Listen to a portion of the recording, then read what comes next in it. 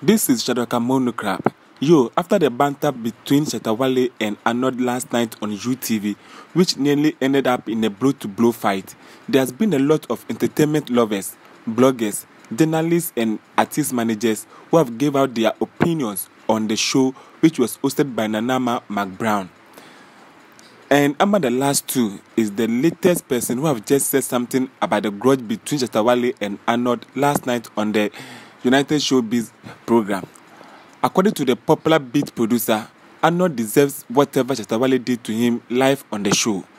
According to him, Arnold disrespected Shatta Wale in such a harsh way and shouldn't have expected Shatta Wale to take it cool with him.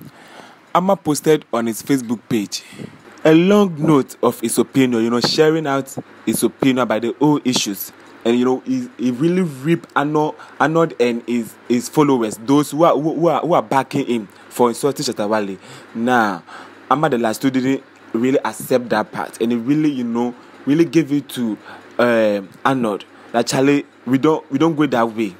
You can't tag someone confused, someone who has been running his business, his career for 8 years on the road. The guy is always on the top, making it big. You are calling such person confused.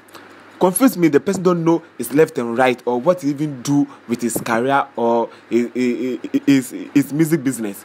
And now, man, we don't go that way. So according to Ama the last two, Arnold deserve whatever Shatta Wale did to him. Life on the team, Ama deserve it. And you should take this one as a lesson and learn about how to attack such issues on live TV. Because you can't sit there and dirty someone brand and degrade and downplay someone brand, calling him confused. Nah.